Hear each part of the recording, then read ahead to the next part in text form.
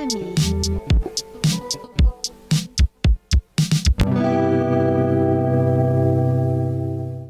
poppin', Wolfpack? Today is Friday, January 8th. I'm Isabel Herman. And I'm Giovanna Menace, and today we are here with your distance learning announcements. With all of the sadness recently caused by COVID-19, it's a relief that there is some hope being brought with the new vaccine. To start off today, we are going to hand it over to Ashley to tell us some news and information about COVID vaccine.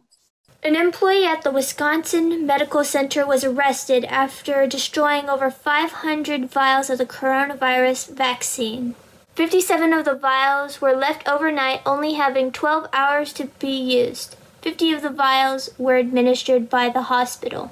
On January 5th, Los Angeles, Sacramento, Fresno, San Joaquin, and 15 other counties have been ordered to delay non-life-threatening and non-essential surgeries. The U.S. Food and Drug Administration has allowed the emergency use of the coronavirus vaccine. The Pfizer and BioNTech vaccine will be for people who are 16 years or older, while the Moderna vaccine will be for people who are 18 years or older. The vaccine will not be given to any children under the age of 16. However, some may be able to participate in the clinical trials.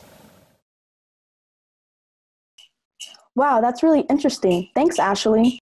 And don't forget, Wolfpack, Isabella, do you know what day it is today? That's right, it's Friday, which means I'm going to pass it on over to Kaylee for Wolf of the Week.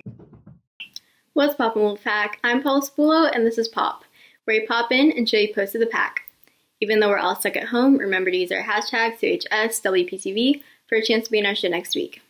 Now let's check out our Wolf of the Week, Omid. Hey guys, I'm Omid Solzad and I'm your Wolf of the Week.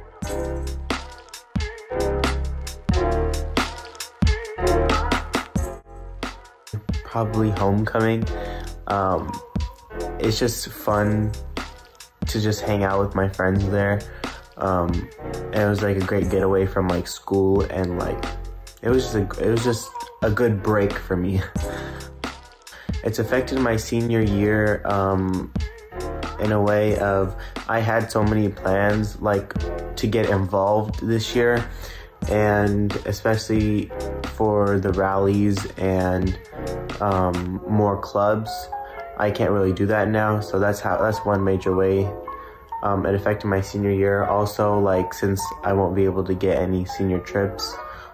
Some of my hobbies are cooking and baking. I cook and bake sometimes on a daily. I advanced in my cooking and baking. I was able to cook more and bake more and advance my techniques. And so I think quarantine definitely had its benefits on me. So, all right, peace out. Thank you, Omid. Good luck with the rest of the year. Well, that's all I have for you today, Wolfpack. I'm Paul Sapulo. Back to the anchors. And that's all we have for you today, Wolfpack. And remember, the strength of the pack is the wolf. And the strength of the wolf is the pack. Have a fantastic Friday, Wolfpack.